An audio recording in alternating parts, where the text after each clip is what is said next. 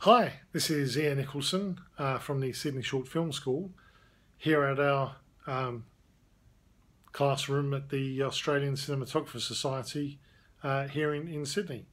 Now I just wanted to share with you a nice bit of movie history. Now there's actually a lot of it around here. You'll see all these beautiful old cameras, but the one I really wanted to show you was this.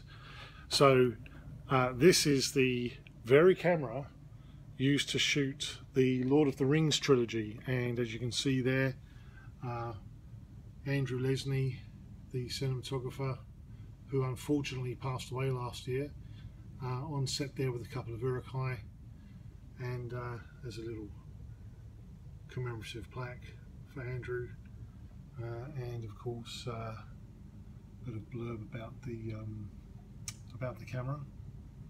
So there you go, look, that's it. That's the very camera, Arriflex 435 ES 35mm film camera that was used to shoot the Lord of the Rings trilogy. What a fabulous bit of movie history. And there's some beautiful old cameras here, and there's even a picture up there of Andrew getting his Oscar for the films. So there you go. Thanks for watching. My name's Ian Nicholson from the Sydney Short Film School, from our little classroom here. So have a great day. Thanks and goodbye.